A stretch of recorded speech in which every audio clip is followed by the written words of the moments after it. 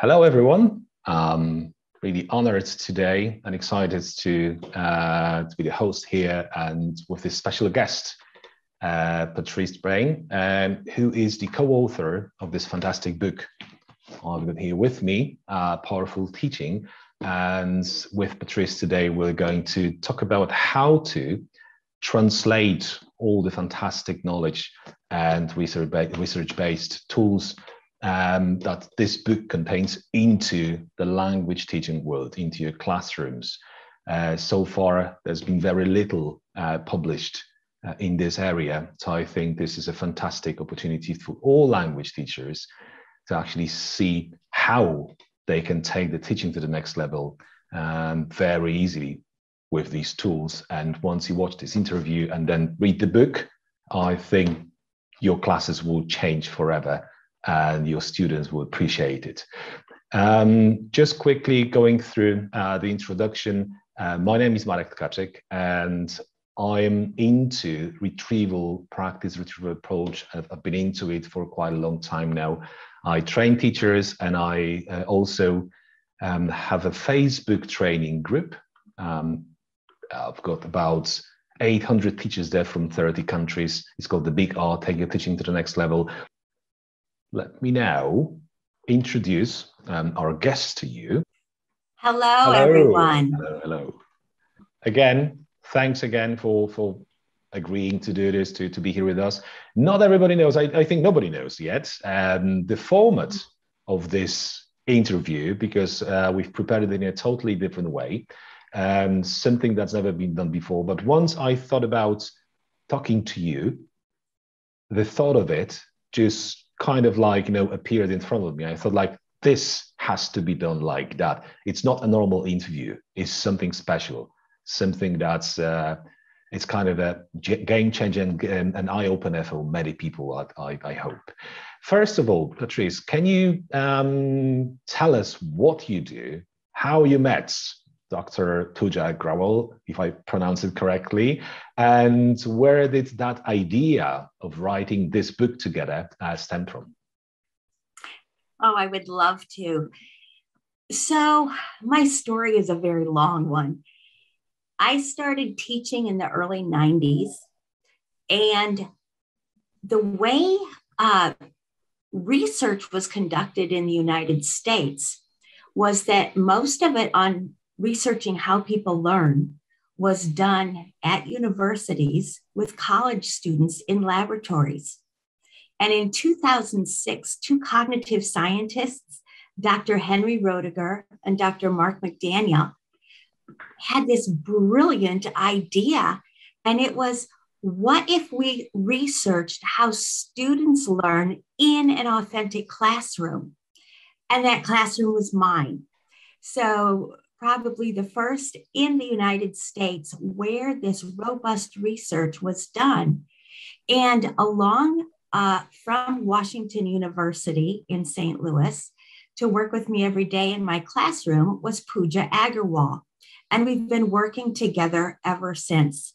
And we first started studying retrieval, and then we started studying several other research principles. And I started doing presentations around the country, and Pooja and I realized we need to write a book about this because teachers hadn't heard of it, and yet simple changes that we make can be profound.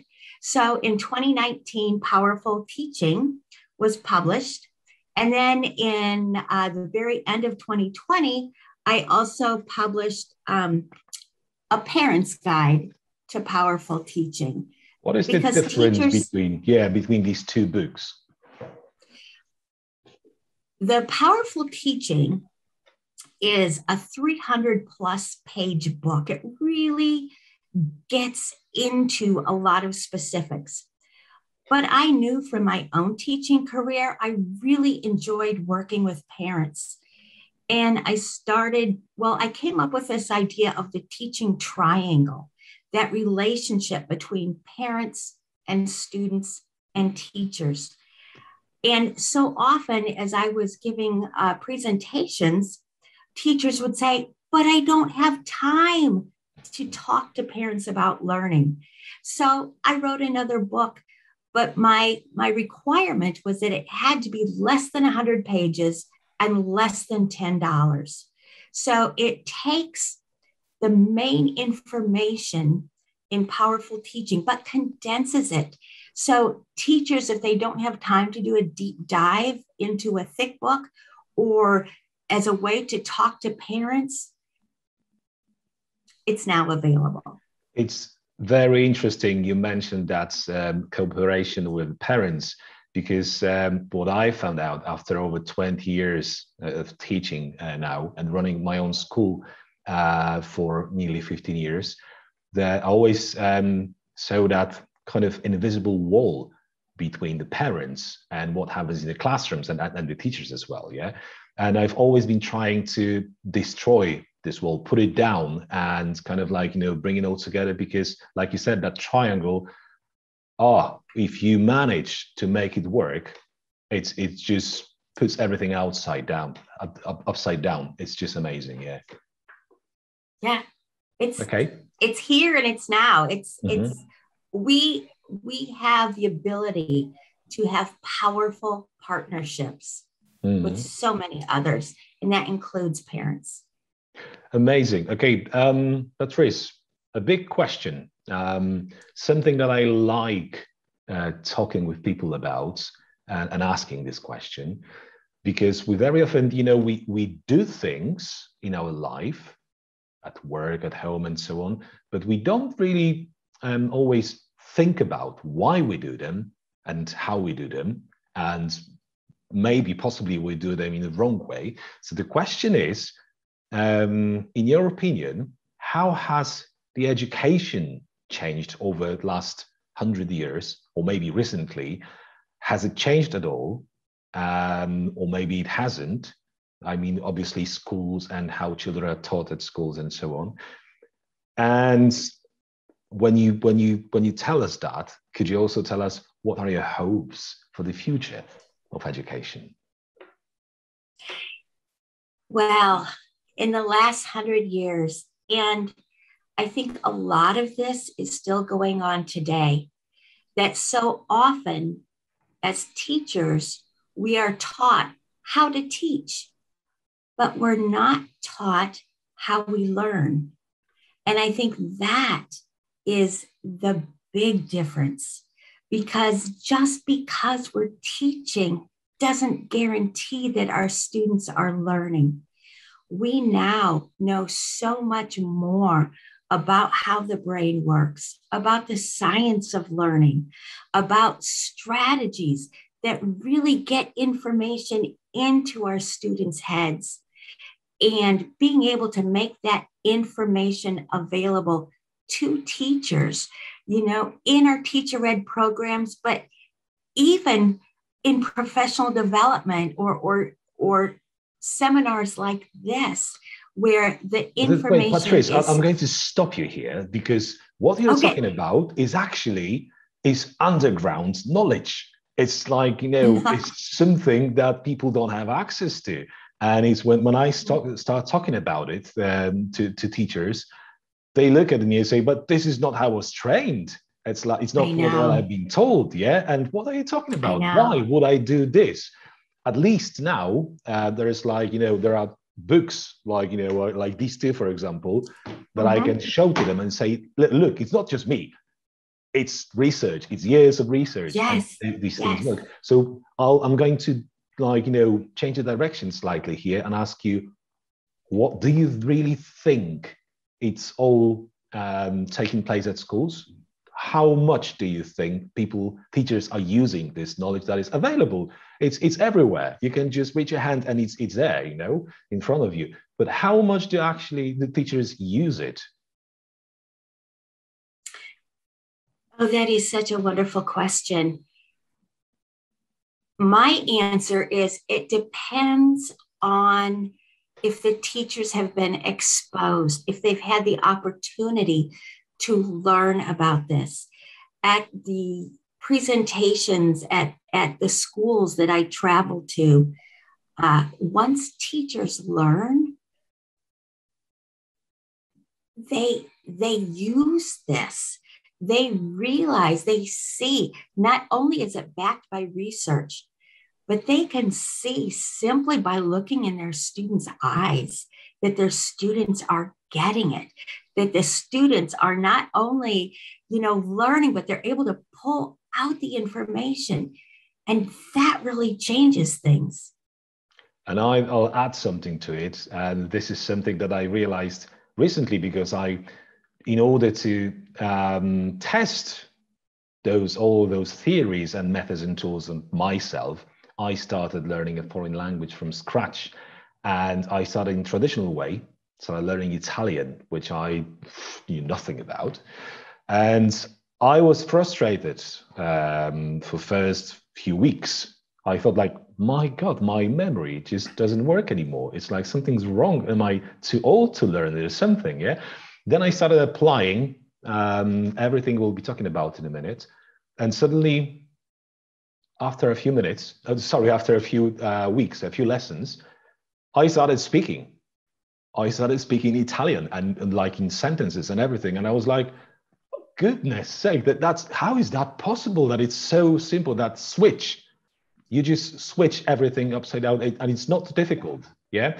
And everything starts working like that. So just to complete your answer, I wanted to say, now when I do teacher training sessions, and the teachers who have been to them, they know that, I always do a sample with them. I give them an Italian class, a short one, like 5-minute one, and compare, and they become students for 5 minutes.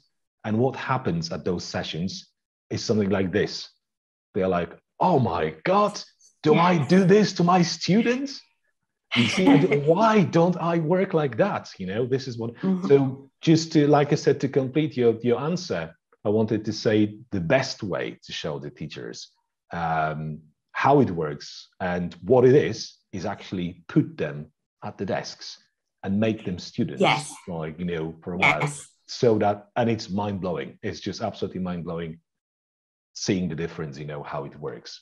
So I'm going to turn now to this part where I'll tell everyone how this interview is going to look like, because I decided to ask Patrice to write a special letter.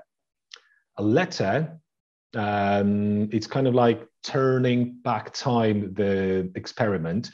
A letter she wrote to her teachers she had in the past, and a letter in which I asked her to explain how everything has changed for her in her own teaching and in the way she sees teaching and learning, and how she would like to help those teachers in the past apply those methods. So if it was possible to turn back time and basically hand in that letter to those teachers, this is what Patrice would like to tell the teacher. I think you wrote it to one of your favorite teachers, yeah? This is how you addressed it. So I'm going to put it on the screen now, and the way we're going to work in it, Patrice is going to read part of the letter, and then I'll ask her questions that will stem from what's inside those parts, okay? So Patrice, this is the first one here. If I could ask you to read it out for us, please.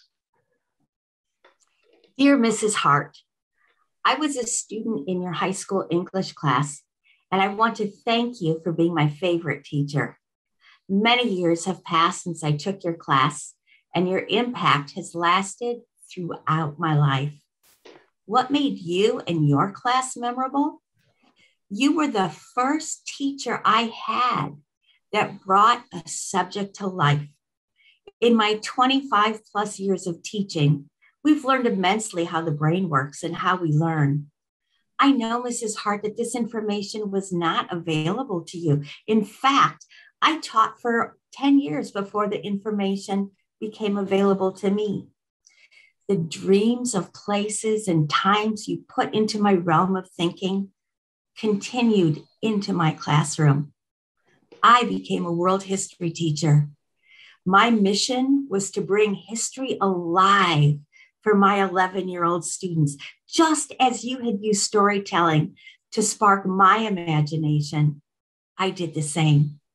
The longer I taught and the more involved I became with the science of learning, four main research principles became evident to me: retrieval, spacing, interleaving, and feedback-driven metacognition.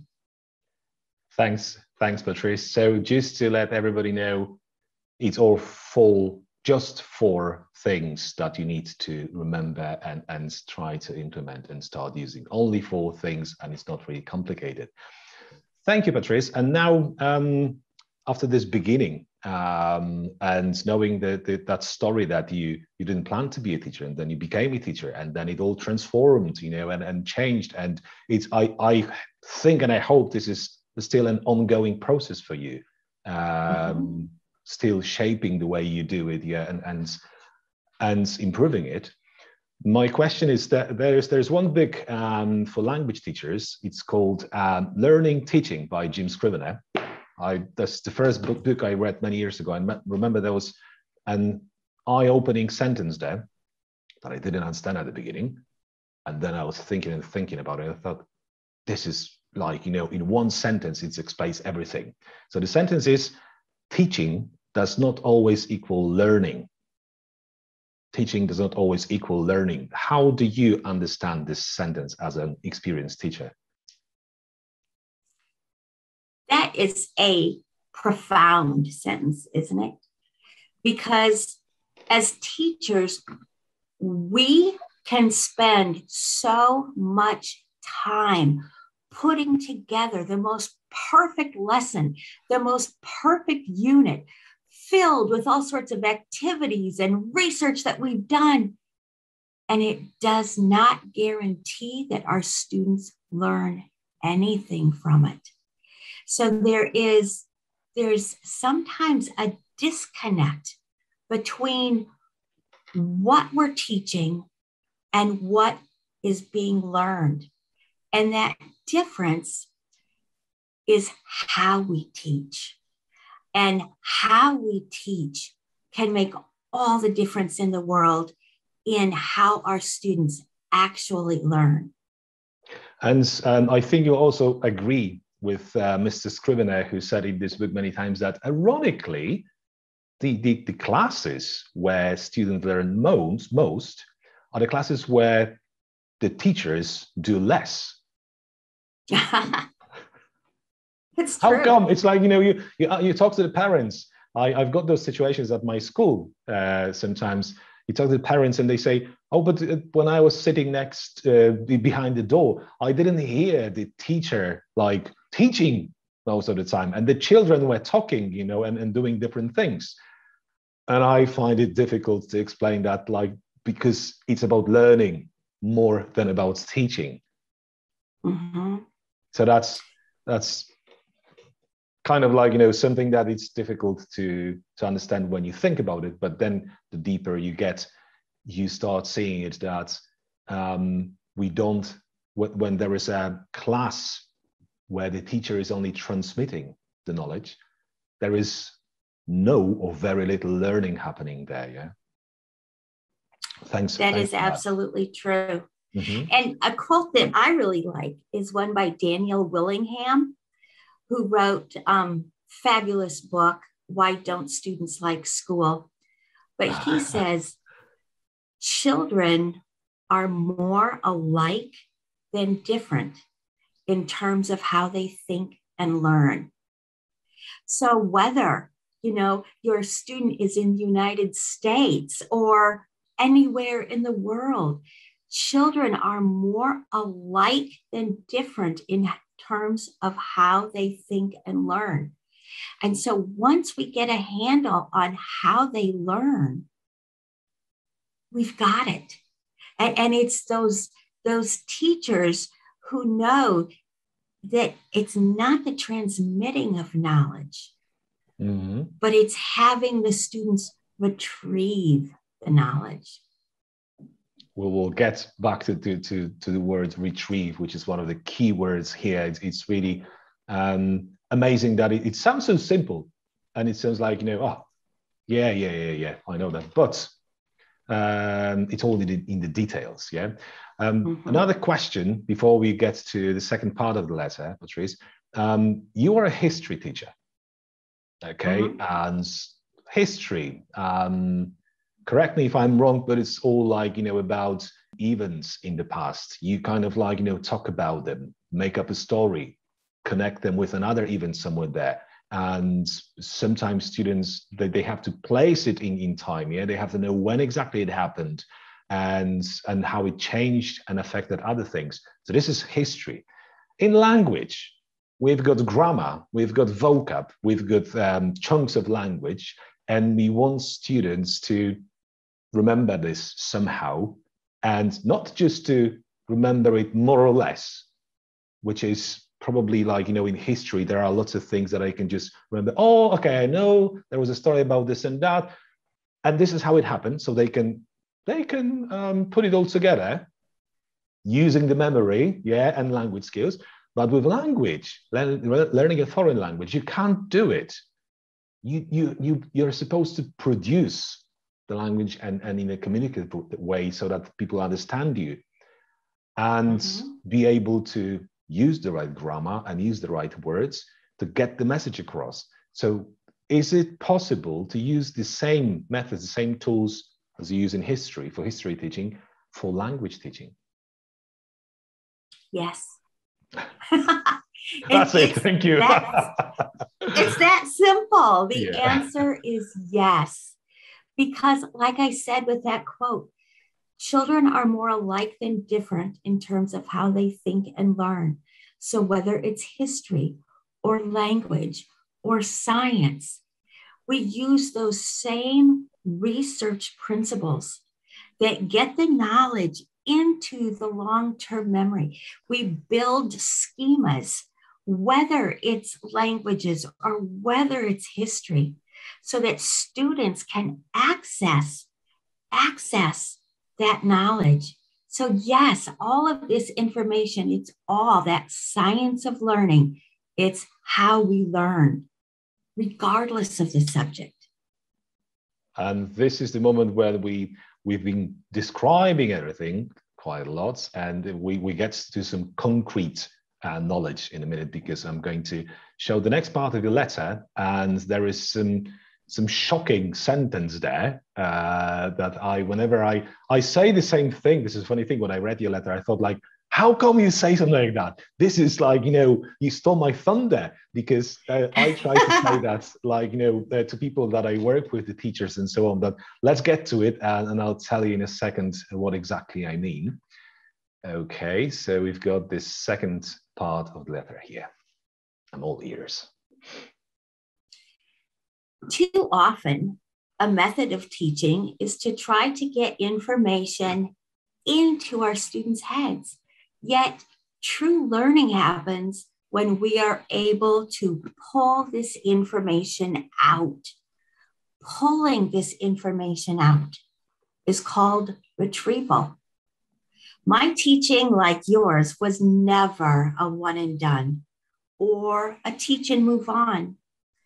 Rather, we set the stage and kept circling back, adding and deepening the stories so they became readily available for our thoughts and dreams.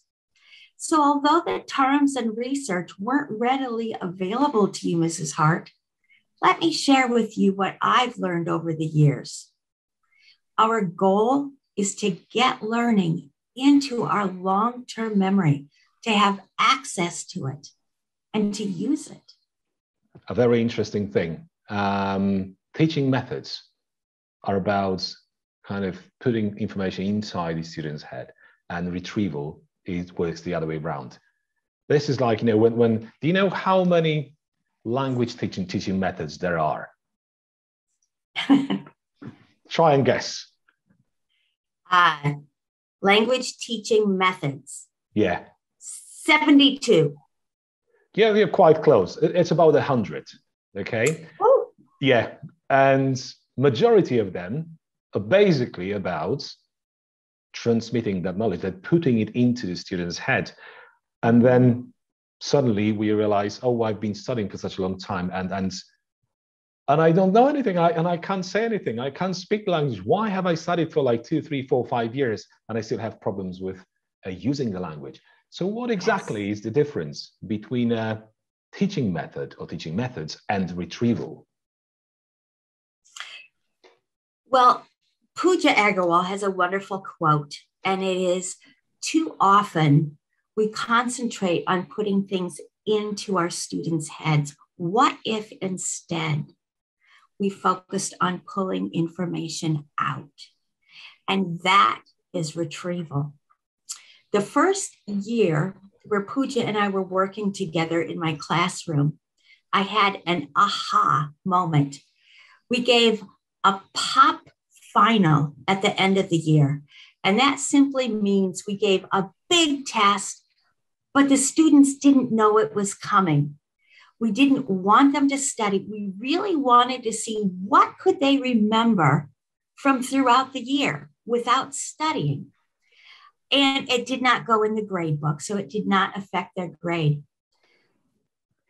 But my aha moment came when I was looking at the scores, and my top student, the person who had 100% on all homework, on every test, the very top grade, only scored in the 50th percentile of remembering what I taught. And I thought, how could a person who scores so high on everything not remember what I taught? And my aha moment was that my students had really mastered doing homework. They knew how to read a question, look up an answer, write it down, and repeat over and over again. They were able to turn in wonderful work, but we couldn't discuss it. They didn't remember it. And that's when I realized that the key for my teaching was retrieval. I not only had to get information in, I had to find ways for the students to have it in their long-term memory and to pull that out. And that made all the difference. Once I came up with strategies of how to do that, my entire classroom changed. My students and I were able to have really deep conversations. They remembered items. It was transformative. Excellent. Now, when I'm listening to you, and I think many teachers kind of thinking the same, like, wait. Okay, so that retrieval thing you're talking about, well, we in every single class, we have revision and we have reinforcement, we recycle, all the R words like, jump in, and everybody's thinking like, so, okay, so what is it? Why are you talking about something that we are already doing? What is the difference between, and this is, I'm leaning it to, I want you to say something that I very often tell the teachers that I train, and they find it like, strange and like some strange knowledge from another planet. What is that small difference that makes a huge impact of your classes and learning between revising in class and doing those repetitions and so on, and retrieval? When I'm talking to teachers, I like to do a little exercise with them. And I will say, draw a circle on a piece of paper and draw a particular coin, one that you've seen hundreds, maybe even thousands of times. Of course they know what it is, right? But when they go to draw it, it's like, wait a minute. This is harder than I thought. And you see it every day, yeah? yeah, hundreds of times. Mm-hmm. Or I might show 15 different examples of an Apple logo, and I will say, which one is the correct one? And teachers oh, and I do this because just because you see something doesn't mean you know it. And I want you to say something now, how it reflects like working with books in the classroom, because this is the big thing that I keep talking about to teachers I train after lesson observation, you know, and it's like, you know, they can't really see it. Like I said, until they actually get into students' shoes and then see how it works, they don't see the difference. What's the difference between having the book open all the time and shutting it for some time during the lesson? The difference is retrieval. And that's exactly what I would do with my students. Say you're giving a lecture, simply stop and have the students write down just a couple notes about what you said. If you're reading from a book or from your notes, close the book, cover the notes, and jot down a couple important things that you just read. For my 11-year-olds, I created, instead of study guides, I created retrieval guides. So as we would read passages in the book, pencils would be down, close the book, and then we would answer the questions. And what you have done in that simple little change is you've gone from just seeing it to retrieving it. And that's what's going to have it stick in your long-term memory. And just to translate it into the language classes, which I find amusing that I tell teachers very often, this is so simple, yet if you don't try, if you don't really forget the way you've been working before, you're not going to get the real result.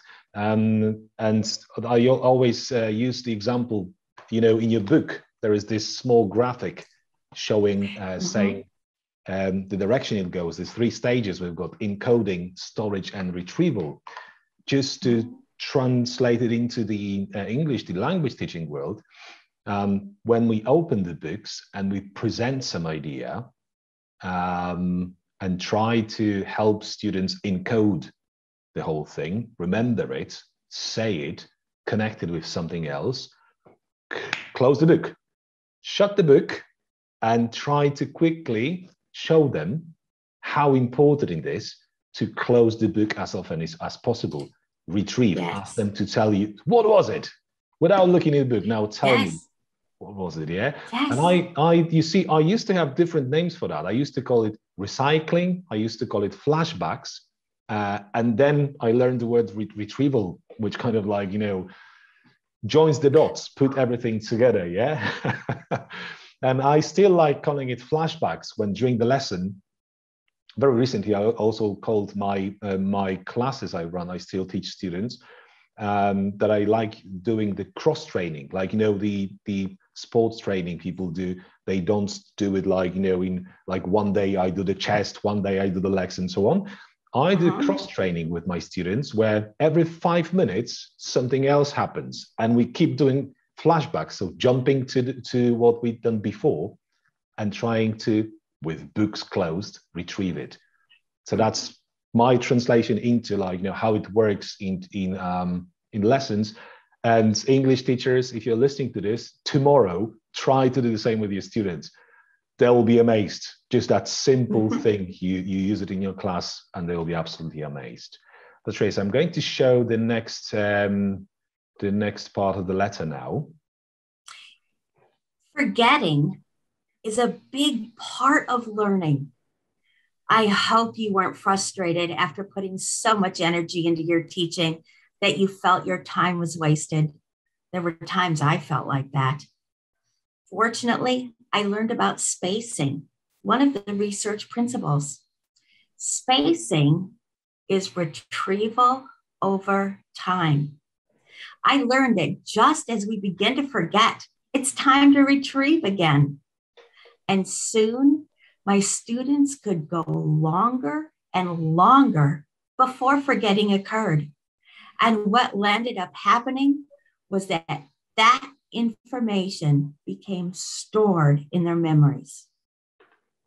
Lovely. Now you said something here that many of the teachers watching this probably won't agree with. But let's talk about it for a while to show exactly what he meant. He said, forgetting is a big part of learning. Forgetting is something that annoys teachers. It's so frustrating that when you have that moment, like you mentioned before, we have it, we've been there, all of us. We've done present tenses 5, 6, 7 times in class, and yet students come to a class, I know, the following month after studying different things, and we try to go back to it, and there's nothing. They don't remember anything from there. Mm-hmm. Okay, so how come forgetting can be an important part of learning if it's annoying to most of the teachers in the world? It is annoying until you understand how important it really is. This has been heavily researched. There's something that's called the forgetting curve. And if you ever want your students to score like phenomenal scores on a test, test them as soon as you finish teaching, because that's when we retain the most knowledge. But within an hour, we start forgetting that information. And in 24 hours, we have forgotten even more. Oh my God. And days, I know, and days later, we have forgotten even more. And if too much time passes, it's as if, did we ever even learn it? But what's wonderful is when we know this, so we teach something, what we do the next day is do a quick retrieval. You don't have to reteach everything. Do a simple flashback like what you do. Or I would use what I call a blast from the past. Or I might do a little mini quiz of just a couple questions, write down what it was. But what you've done is you've brought the information that they're starting to forget back up. And then if you wait about 3 more days, do a quick retrieval again, another flashback, another blast from the past. It can be a simple ask a question, turn and talk to your neighbor, go over the answer and move on. It can be done in less than 90 seconds. And each time you let them forget and then you bring it up, they can go longer and longer before they forget it. Doug Lemov, in his book, Teach Like a Champion, has a wonderful annotated version of the forgetting curve. And, you know, for teachers, I think this is so important because forgetting really is your friend. When you bring that information back to mind, it strengthens that connection, which will allow the student to retain that information longer.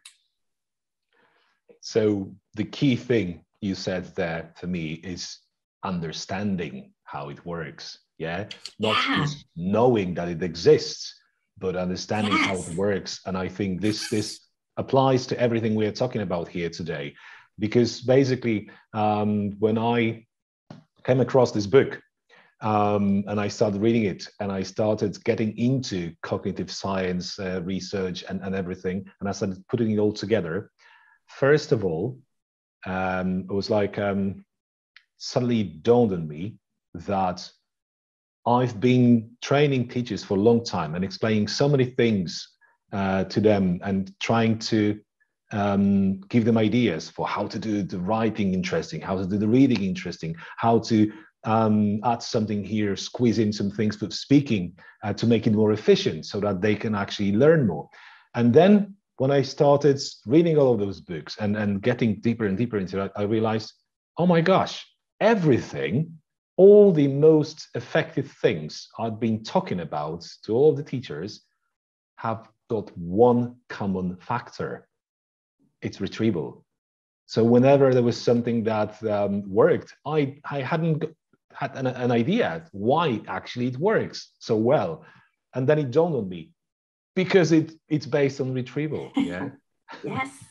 Yes. And it's just like, amazing how it works how it starts working when you actually understand, when you get down to it and you don't just look at it, but understand. And one more thing I wanted to say, when I learned about those research-based tools, I imagined the situation. This is for the teachers. This is what it looks like for me from the practical point of view.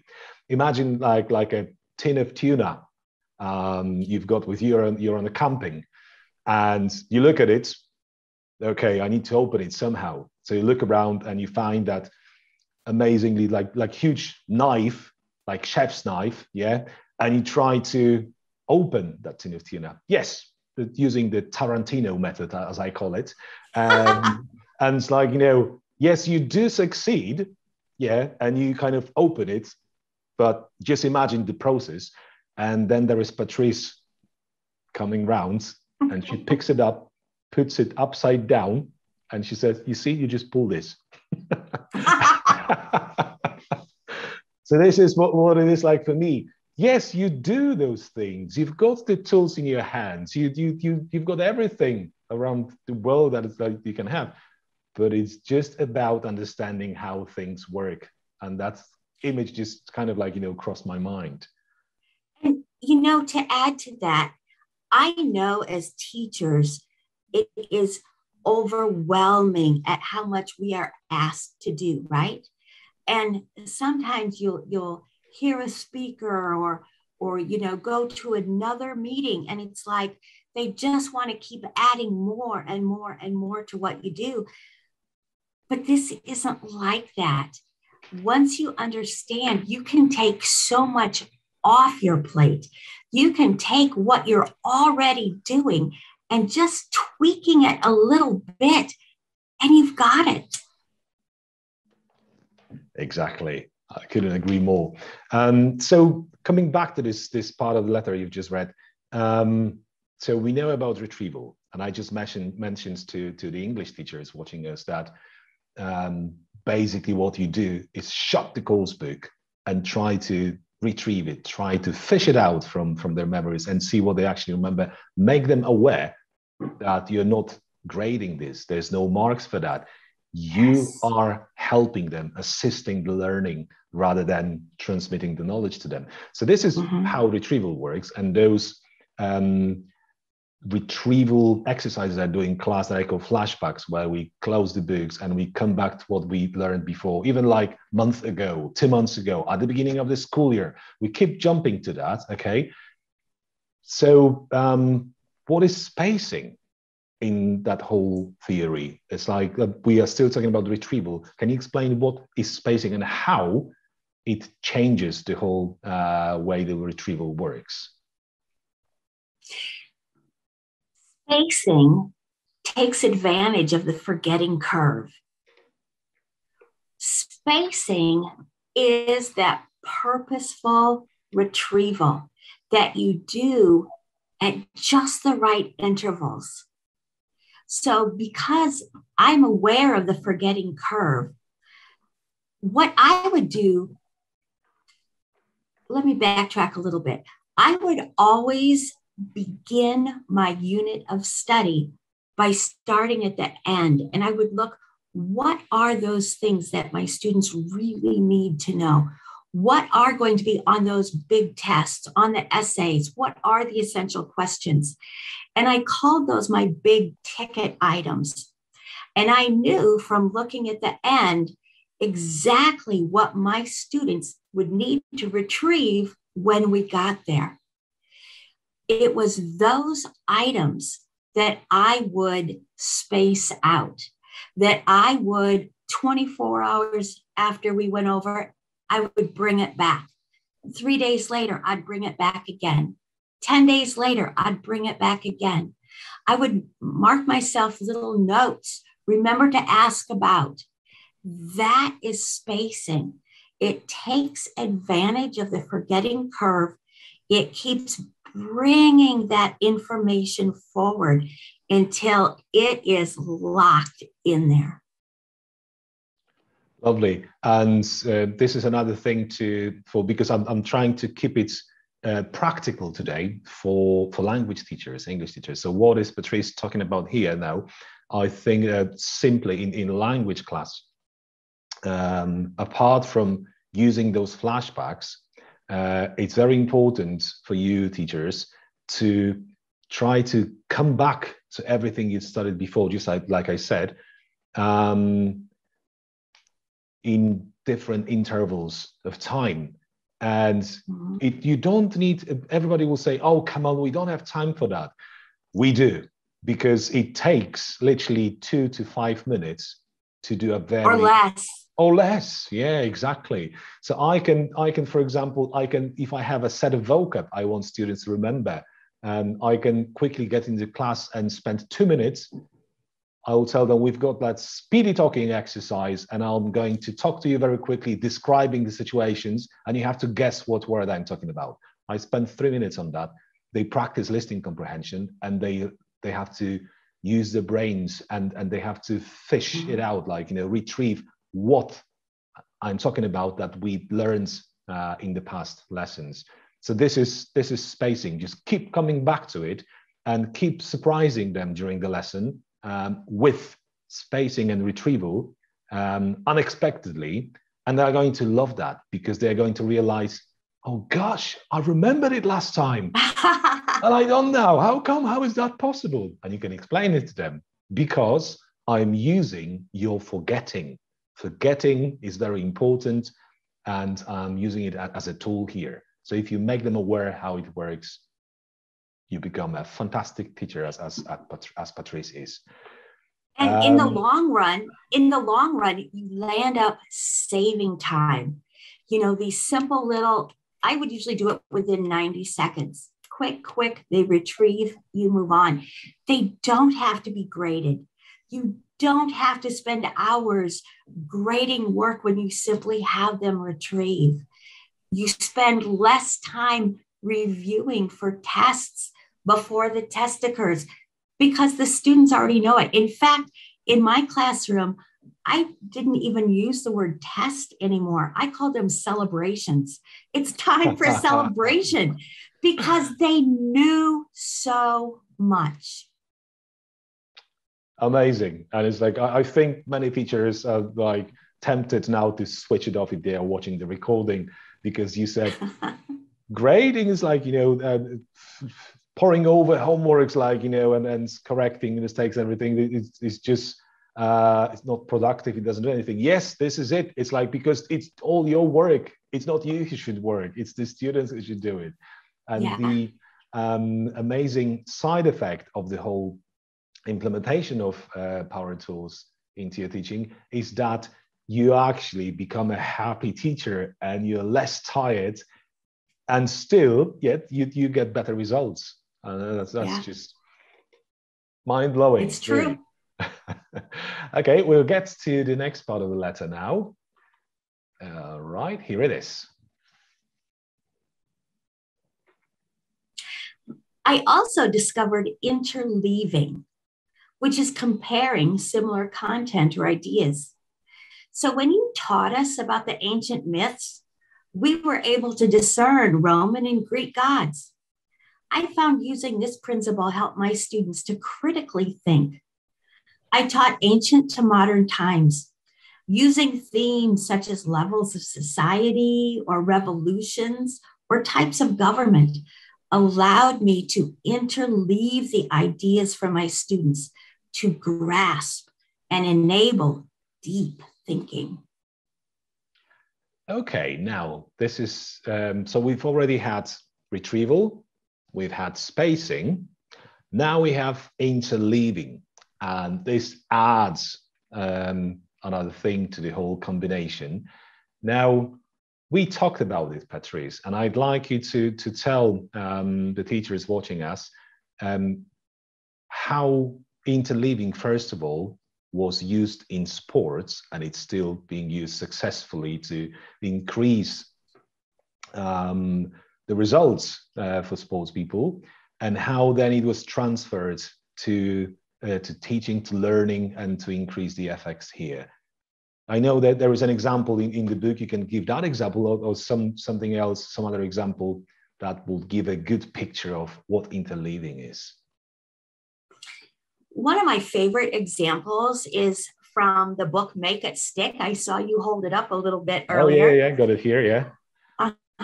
Written by Peter Brown and Henry Roediger and Mark McDaniel.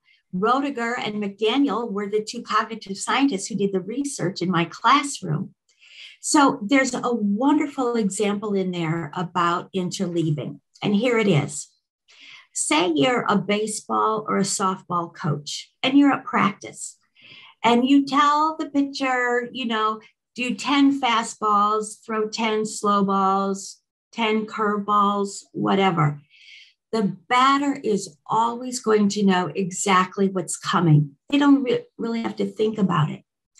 But if you have the pitcher switch it up so the batter doesn't know what's coming, from the time the ball leaves the pitcher's hand, that batter has to think about everything he or she knows about hitting in order to make contact with the ball.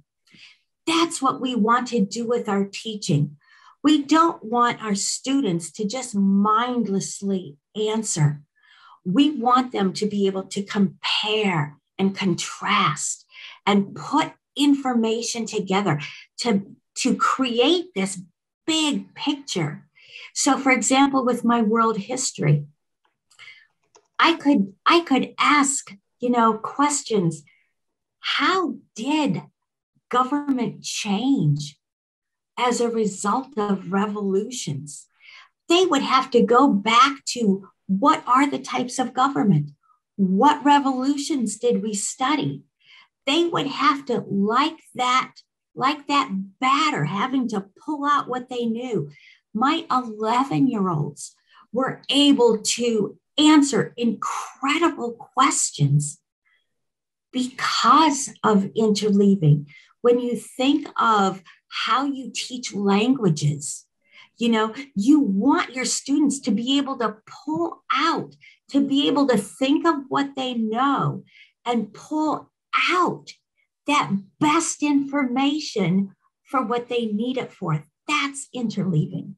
So we've got this whole concept that you don't just stick to one in history, one period of time. In language classes, we don't just stick to one grammar concept. So the teachers are probably thinking now, oh, wait a minute, but we've got those end of the book tests, or even end of the unit test, where I've got it all jumbled, and it's all like, we've got like a few tenses in the exercises. I've got like one full page of exercises, and everything is mixed up there. Okay, so we've got the interleaving. It happens there, the students open the books and they do the exercises where they use different chunks of knowledge we studied before. Is that interleaving? It can be. It's often used in math when you think of, instead of doing, 10 particular addition problems and 10 subtraction, you switch it up. Whether in language, in history, in math, in science, switch it up. The key is to make sure that you're doing it throughout the course of study. So by the time that is on that big test at the end, they know what formula to pick out to answer. They know how to conjugate. They know by the time they get to that test, because you have used it throughout the course of study. Yeah, and also I'd like to add to that you see, I wanted to highlight the fact that this is the only moment when a kind of interleaving appears in language classes. Okay, so at the end of the unit, we've got that one lesson when we put those things together. Yeah. And my experience tells me that's not effective. Yeah, it's like you should try using interleaving in every single lesson. It's not the point, like, to get to some stage after a few classes, 6, 7, 8 classes, and then boom, present interleaving and mix it up together. No, my opinion of that, from speaking from experience, is that this is a very important thing to do every single class. And I hope you agree with me. I do. And, something else that I usually will start out talking about this, but always my very first day of class, I always started with, I'm your teacher and I'm going to teach you how to learn. And so by the end of the first day, my students knew about some of the principles. And so as I'm using retrieval, I would have a shared language with my students. And I would say, let's retrieve. Or as I brought something up from 2 weeks ago, I said, I'm spacing this now. Let's retrieve. And I think it's really important if you explain interleaving to your students. And again, mine were 11 years old. By bringing forth this different information, it's going to help it make sense. It's going to have you be able to pull it out. Bring your students along with you on that learning journey. I couldn't agree more, but I'd like to add something here that in my classes, when I also very often let students know what exactly we're doing at the moment, I try to explain to them, we're going to do this, like you said, interleaving or retrieval. However, with some classes, teenagers, what they're like, it's like, you say, for example, okay, we're going to do retrieval or interleaving now. Some classes will go, retrieval again. So with those classes, I trick them. I don't let them know what we are doing, but do use those tools in a way that is interesting for them. But on the other hand, gives me a chance to use the power tools in action. So it doesn't always work the same way. And yourself as an experienced teacher, it's like literally every single class is a different organism, and we should adapt to it and see if it doesn't work like in the other class here. Well, let's try a different way. Yeah. So something else that's kind of fun when you have those, because I did teach teenagers as well. Do a strategy, do something, and then when you're through, say, what strategy? What principle did we use? What power tool did I just use? Boom. This is an amazing idea you just said. This is a great thing because it makes them focus more, not only on the task per se, but about why are we doing this, and why did the teacher decide to do it with us. That's worth remembering, and a very important thing here. Lovely. Patrice, let's jump to the next part of your fantastic letter. Okay. Over to you. And finally, I knew success in your classroom. I took pride in knowing what I knew. What I found in my classroom was that wasn't always the case with my students. Too often, students thought they were prepared for a test, but weren't. I saw students who had internalized failure, and it broke my heart. I learned about metacognition, thinking about thinking. I knew I needed to develop strategies that would allow my students to differentiate between what they knew and what they didn't. This was a big change for my students, as it helped them to become efficient and effective leaders, learners, and leaders. I'd like to get back to what you said here at the beginning of this paragraph. What I found in my classroom that wasn't always the case. Too often students thought they were prepared for a test, but they weren't. Could you expand on that? Because this is something that very often we are in the same situation very often when we try to learn something new. yeah, and we think at the very moment, oh, I remember that, okay, I know how it works, and so on. And the next day, we still have the same false confidence. And when we actually have to use that knowledge, suddenly it's not there. It's not there. Can you expand on that, please? Yes.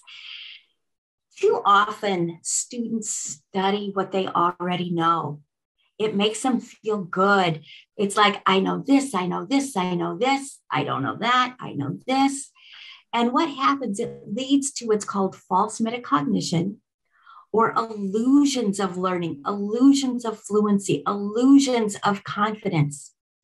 And then, like you said, when it comes time to take that test, it's not there. It's kind of like that previous example of trying to draw a coin. You thought you knew it, but you don't. And so metacognition is allowing students to make that differentiation between, I know this, so I don't need to spend that much time on that, but this is where I need to focus my time. This is what I really need to learn. And too often, we as teachers aren't taught how to do that. And our students have not been taught how to do that. And it's something so simple to do. And what happens is when students study really hard and they don't do well, what happens? They start to internalize failure. They figure, where's my payoff? I worked hard and I didn't do well, so why should I study? And we can change all of that. I came up with what I call the 4 steps of metacognition. And I also want to say, if you go to www.powerfulteaching.org/resources, I know you'll have that somewhere, you can get free templates. You can download all of the strategies that I have come up with. So you will see what I'm going to talk about. But there are, like, my 4 steps to metacognition is have students, when they're looking at something, and this would be so easy to use with your language learners. First of all, you make a JOL, or a judgment of learning. Do I know it or not? And simply put like a star if you know it, a question mark if you don't. Go through all of your terms, all of your words, whatever you're doing. Then go back and answer those that you know. All the while, books are closed, notes are closed. Step 3, now look up the ones you don't. And step 4, verify that what you thought you knew, you did. By this simple exercise, when students have papers in front of them, whether it's flashcards, retrieval cards, retrieval guides, metacognition sheets, they have before them those judgments of learning. This I knew, but this I didn't. And they know where to focus. So by the time that test does come around, they are ready. They not only retrieved what they knew, but they were able to really focus on what needed the work. And this all reminds me of those moments the language teachers have in class very often. Something that I'll give you an example of what I do in classes sometimes. And if I have new students, the reaction is very funny. So basically, let's say we had some text, we studied some text in the previous class. And in that text, there were some words and phrases, some chunks of language that I think were important for them. And it's difficult to memorize, remember them. So we do that retrieval during the lesson, and when we play with those words, we try to use them in different ways.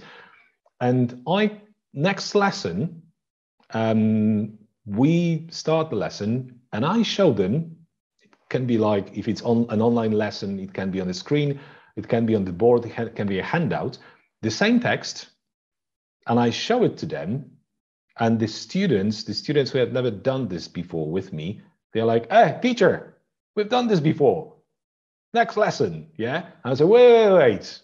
Okay, yes, we've done it. Okay, now look, it's the same text, but I removed the most important things from it, the things that were important to remember.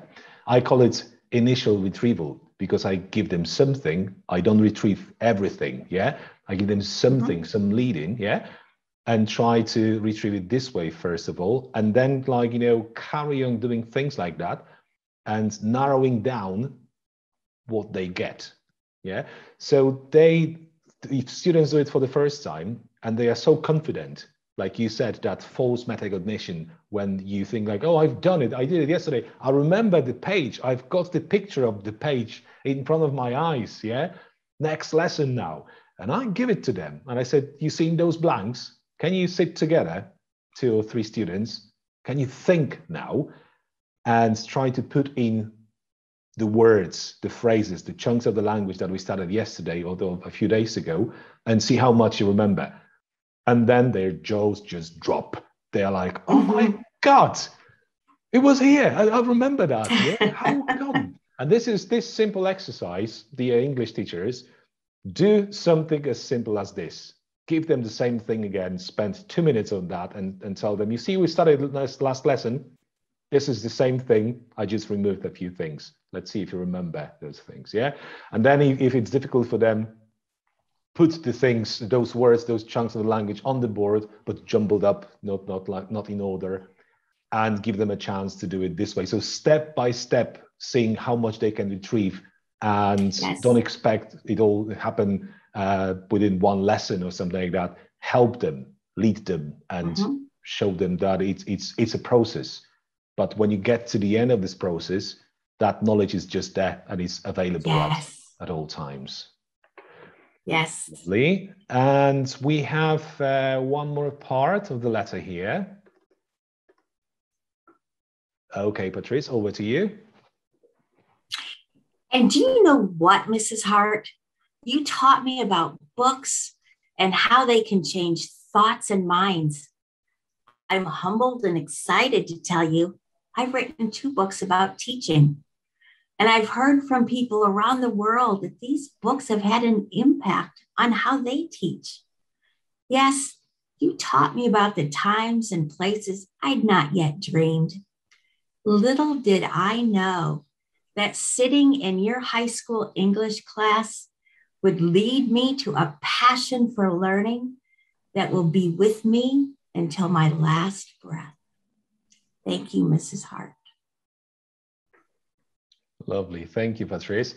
So just to have a bit of a revision, the teachers who are watching this, we've got retrieval, which I talked about with you before, and how I use it in language classes is something that I used to call flashbacks, where with books closed, nothing available around the students, I try to fish some words, some phrases out of their heads by leading them somehow, and I keep doing it unexpectedly, and there's no grading for that.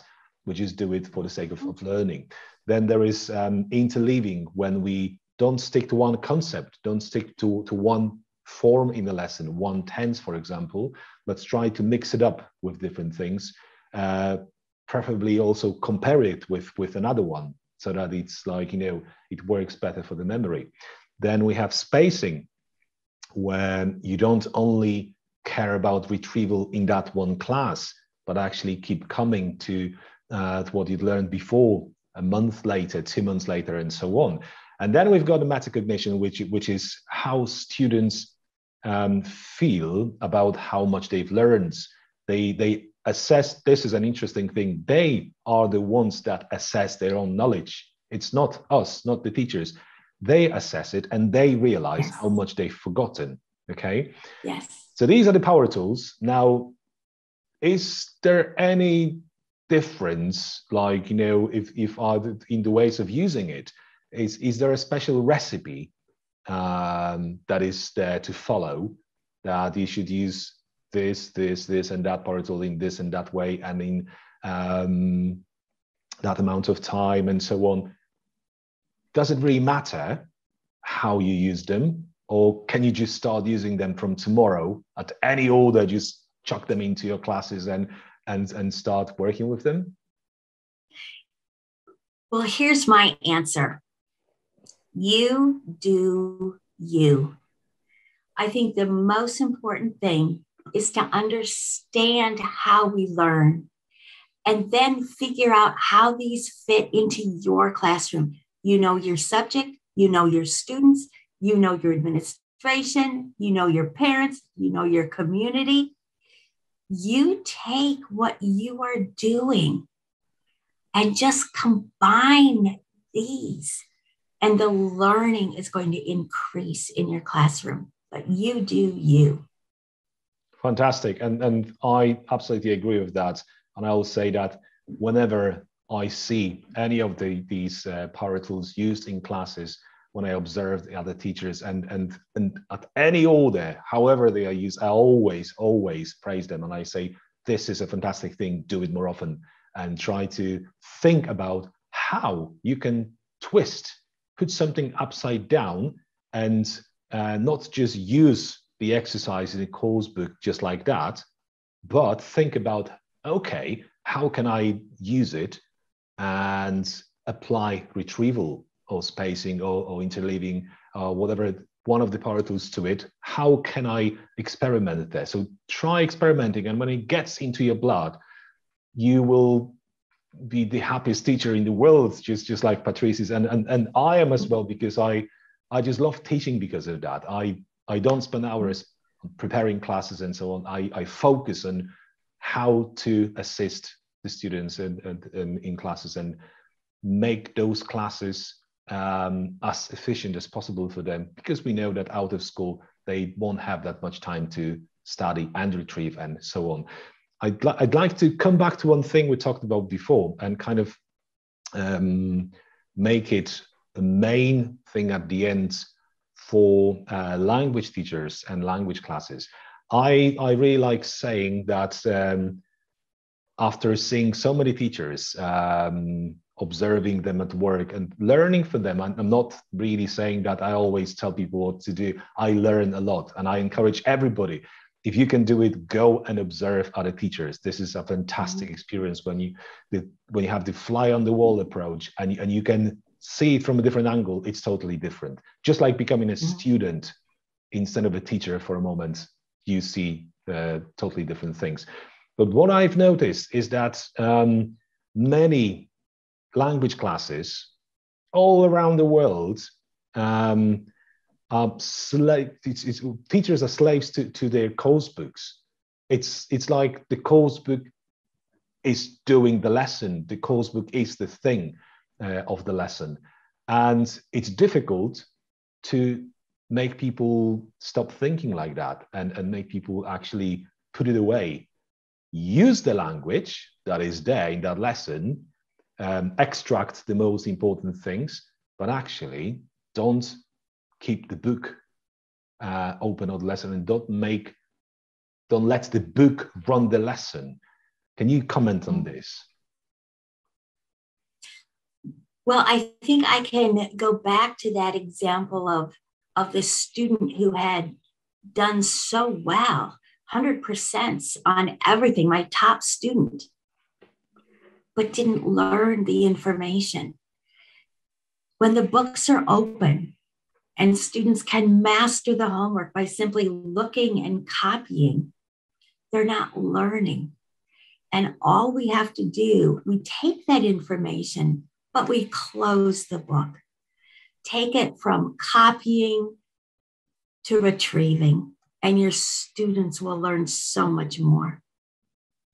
Beautifully said. And just to have one more quick revision for everybody. Remember, retrieval is not the same as revision you do in classes. When you retrieve, you actually help students to get the knowledge out of their memory. If they still can't do it, assist them, and step by step make them more and more successful. And what is the most important thing for me in classes? That students feel the pride. If they are proud that they remember something, they could say it, this is the success, the highlight, sometimes the highlight of the day for them. It makes their day when they can, in case of language classes, they produce that one sentence, beautiful sentence, and the teacher said, this is spotless. It's just perfect. And it's amazing. you use this and that in one sentence, you know. So the pride is the very important thing. And only thanks to retrieval and all the power tools, you can achieve that pride in your classes. I think this is really, really important to remember, that they don't want to have fun. Yes, it's good, it's great when they have fun and so on. But when they have fun and they finish the lesson, they'll be like, oh, that was fun. But when they have the feeling of achievement, that they actually did something during the class and the teacher helped them to do that and led them to that moment, that's the celebration, as you mentioned before, the big success. Patrice, thank you very much for this. I hope that was very practical and informative for the teachers watching this. And would you like to add anything else here at the end? I just want to thank you. This was a novel approach. I am passionate about learning. Like I said in my letter, I will take this to my last breath. There's a revolution going on with learning. And I encourage teachers to simply learn about learning, because it will transform the learning in your classroom. Thank you. Thank you very much, Patrice. And just for everybody else who's watching this, here are some websites where you can find some more information from Patrice. So there is Patrice's website. There is Powerful Teaching with resources in it, and retrievalpractice.org. And also, finally, a parent's guide to powerful teaching. So this is, as Patrice said, a simplified version of this, which is aimed at the parents, to help the parents to implement retrieval practice and the power tools at home with their children. Patrice, thank you very much for this. And I invite everybody who has watched this to join my Facebook group, the Big R, Take Your Teaching to the Next Level, and Retrieval World. And there'll be more things like that connected with cognitive science and language teaching, because my big mission is to merge those two, to bridge the gulf between those two big subjects and try to make language teaching more efficient, more effective all around the world. Thank you very much, Patrice. Thank you, everyone. Bye-bye. Thank you.